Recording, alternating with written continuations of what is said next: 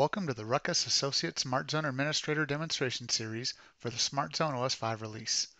SmartZoneOS5 is the network controller operating system that's available on the SmartZone 100 and SmartZone 300 hardware platforms, and as we'll be discussing here, the virtual SmartZone network controller. This presentation describes portal authentication using web authentication WLANs on a SmartZone network controller running SmartZoneOS5. What authentication portals do is they present a login prompt to the user. So here's how they operate. So a user will join the WLAN. Then the user will be challenged to provide either user credentials or a valid passcode. Once the user enters the details, which are then passed to the server for verification, if the user has a valid account or a guest passcode, they're allowed to continue. Pretty simple, right? So let's take a look at how this is set up. So here I am, I have a SmartZone high scale, a virtual SmartZone edition. And to configure this, we're going to go over to Services and Profiles. And under Services and Profiles, once this populates, we want hotspots and portals. It's the first one, so it populates pretty quickly for us. We want to go to the Web Auth tab up here. This is the web authentication. And if we're logged in under a certain domain account, which I am here, I'm not on the system domain, I'm logged in to a partner domain account, you'll need to select that partner domain and the team domain and the zone you want to create this web authentication service on. So once we're down to our zone, we'll go up here and we'll click the Create button. Okay, to set this up, first thing we can do is give this a name. So we'll give it a portal name. We'll just call this the Web Auth portal, just to keep it simple for the demonstration here. So now that we've given it a name, there's only one other requirement in this general options section, and that's for you to select a language. We're going to keep the language as English for this demonstration, but as you can see here, we have several languages available that you can choose from for the way this is going to display when the user connects to the web authentication portal. Now, the redirection screen here, this is useful because we can have the user, when the user connects to the wireless network, they're going to be brought to a web page that's going to ask them to provide their authentication, their credentials. After they've authenticated, if they can successfully authenticate, we can redirect them to wherever they were going, maybe their browser's homepage or something like that, or we can redirect them to a specific URL. So once we've done that, this is common in some locations where they might take you to their website or something like that. We could do this and provide a website. So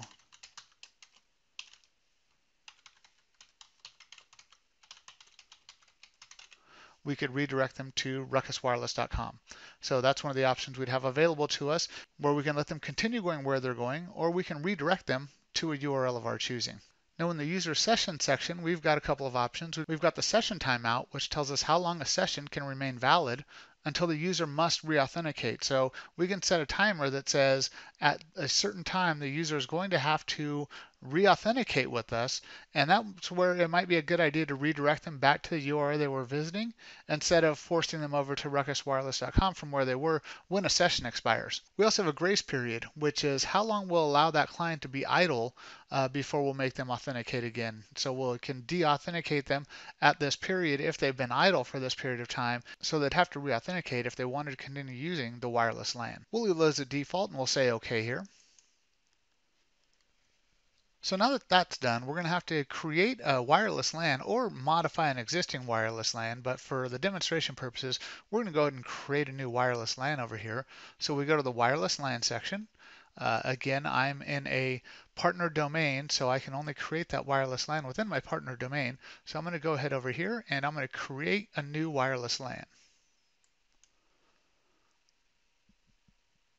So a couple things we have to provide here. We have to provide a name, an SSID, and all the options that are shown here with the orange asterisk next to them. We're going to have to provide the information.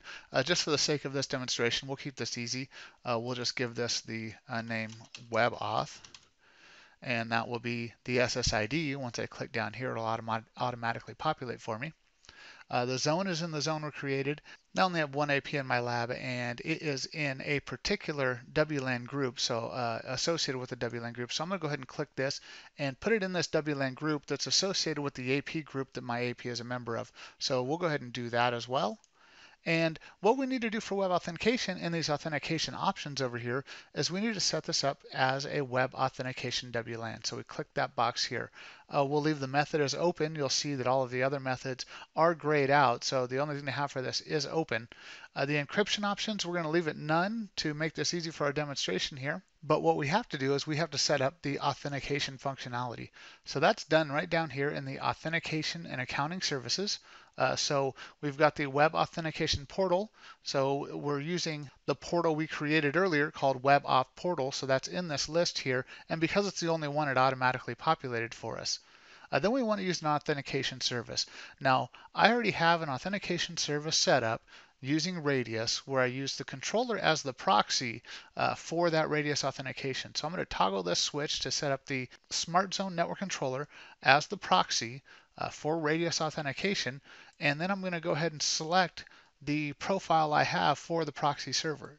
So I have the core AAA proxy profile set up that points to a specific AAA server that has credentials for the user we're going to use to authenticate through our web portal in the example from my web browser on a PC I have here in my lab environment. So once we've done that, we can go ahead and say OK, and we are ready to go with this WLAN. Okay, so here I have a PC that is in the vicinity of the access point that's broadcasting this wireless LAN that we just created. So let's go ahead and connect to it over here.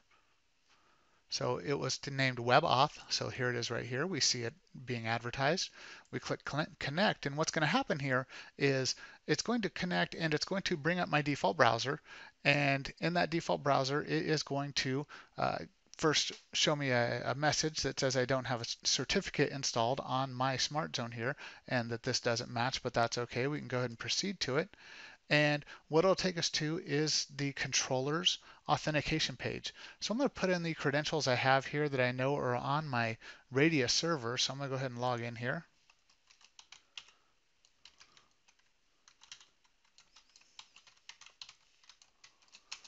And log in, and what that's going to do is automatically, you notice, redirect me to the www.ruckuswireless.com site. So I was redirected to this site, but I have whatever access to the internet or anything else that is allowed to me by the network itself. So I can show you that by going over here and just changing this to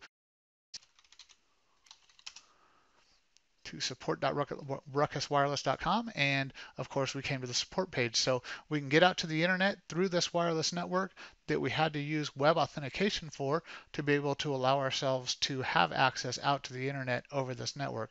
And that web authentication was provided to us through the default browser on the PC by a portal that we created on the SmartZone network controller that says any user that connects to this network must first authenticate through a web interface, allowing them to get out to anything else in the network. So this concludes the presentation on portal authentication using web authentication WLANs on the SmartZone network controller running SmartZoneOS5.